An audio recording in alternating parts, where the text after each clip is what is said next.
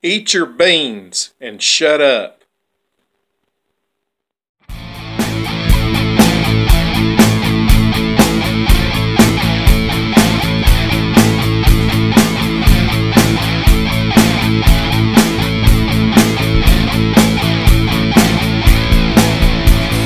Fool me once, shame on you.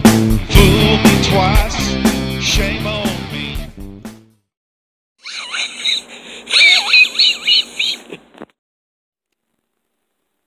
Hello, everybody. This is the Giggling Conservative, and remember, laughter is good medicine.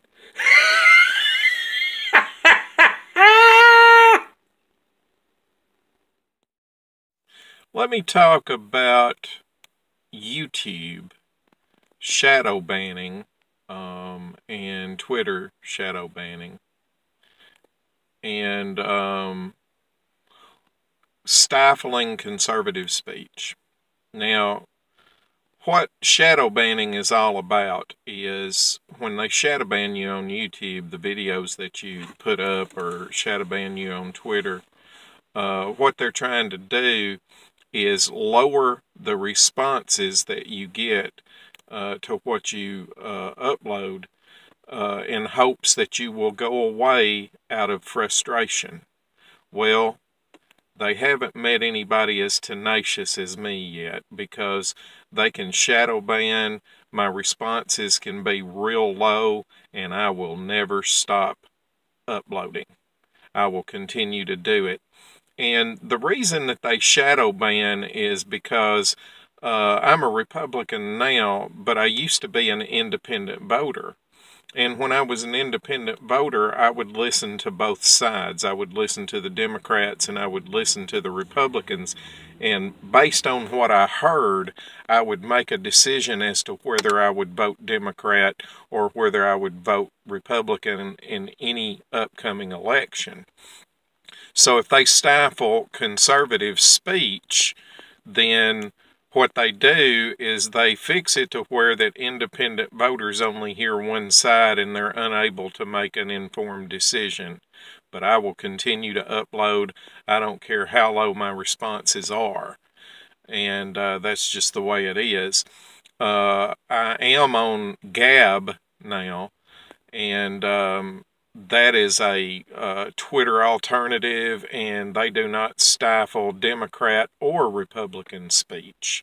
They allow both sides, and they don't shadow ban or anything. So that's what I wanted to say at the moment, and I'll probably add to this post as time goes on.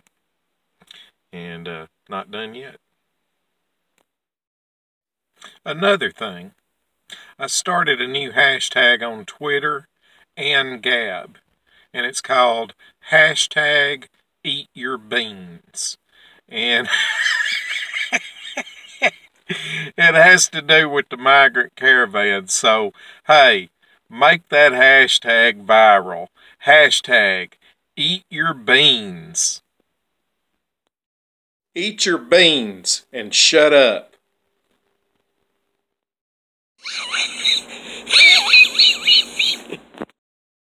And one last thing before I sign off.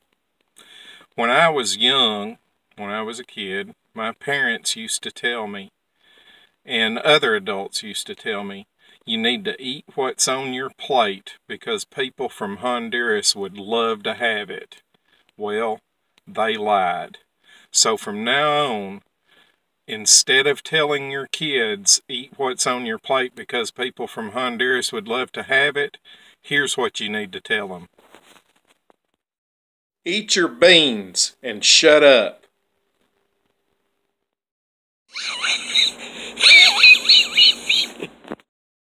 You've been watching The Giggling Conservative, and always remember that laughter is good medicine.